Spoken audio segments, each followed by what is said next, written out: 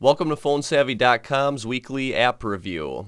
Every week we find new and exciting applications on the Android market, and then we download them and share them with you guys so you can enjoy them as well. Make sure you subscribe to us on YouTube and also visit our website at PhoneSavvy.com so you can see all of our application reviews, and then you can fill up your phone with all of the best apps on the market. An application that I recently uncovered, if you select the market on your Android device and then hit the search option at the top, type in the words App Lock.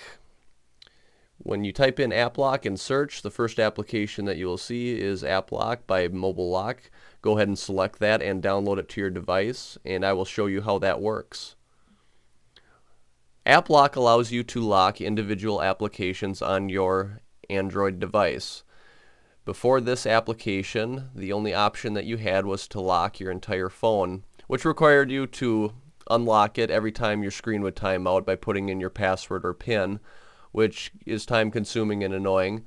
And when people lock their phone, they're really locking their phone because of specific applications that they do not want people to see if they get a hold of their device, such as their emails, your Facebook account, your photo gallery, and things like that. So when you have the App Lock application installed, go ahead and find it, and then when you select the App Lock app, first thing it will have you do is set up a password for this application, and then whenever you try to go into the apps that you lock, it will ask you for this same password. When you sign into your App Lock app, it'll give you a list of every application that your phone has. So now we can just go through and choose the applications that we want to lock individually. The applications are in alphabetical order. So for example, if I want to lock my email application, I don't want people reading my emails, I'm going to go ahead and slide this over, and now that application is locked. And let's say I also want to lock my photo gallery. I can slide this over, and now my photo gallery is also locked. And let's say I want to lock my Gmail. Let's slide that over, and now my Gmail is locked. And then when we're done, just hit the home button, and then let's try to access these applications that I locked. We'll see what happens.